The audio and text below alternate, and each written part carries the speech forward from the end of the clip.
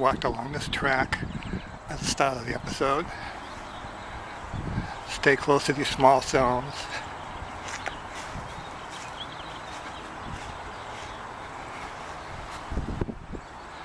And then she cut a left right about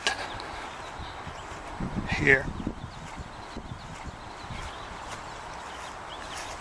In between these two stones.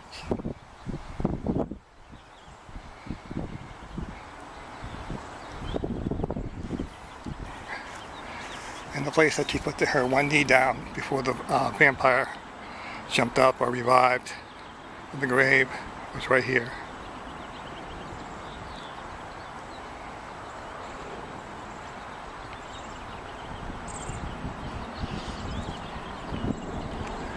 They started fighting, and the vampire threw Buffy against that large stone over there. That one. And he had her pinned back on the top of the stone, and all of a sudden he goes, something like a Buffy or something, and he recognized her from Sunnydale, and they started talking. Conversations.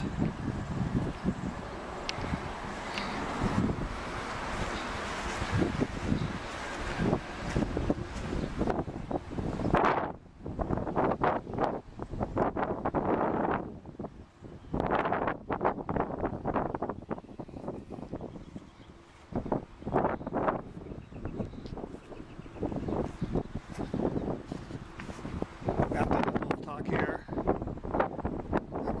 further down to this next stone where she leaned against it too, and they talked about their good times at Sunnydale. They put the casket in this area.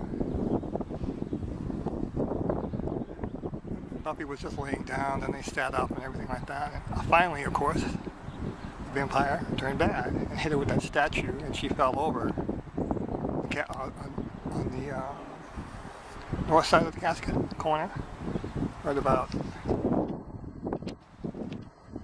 there.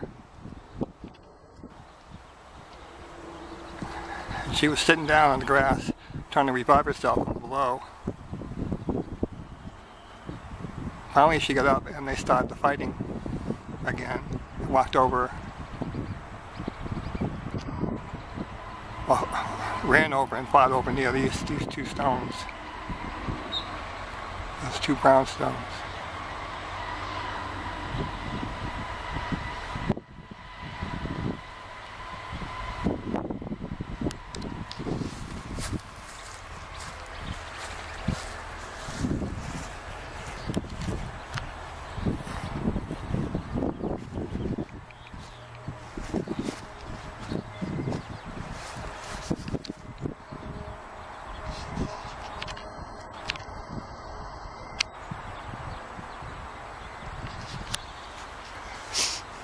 They went through here, fighting. And Buffy took a big blow right here and leaned on the stone here, on the sides to get up, to help her get up to fight.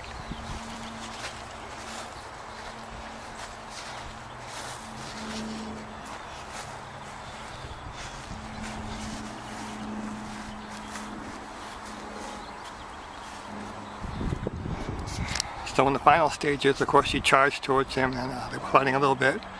And one of her kicks with her kicked him into a Willow's crypt, side window or something like that. And that ended the outside episode. But Willow's crypt, of course, doesn't have any windows. This is just cement there, blocks, with an iron grating in front of it. There's no windows to bust through. So that was the end of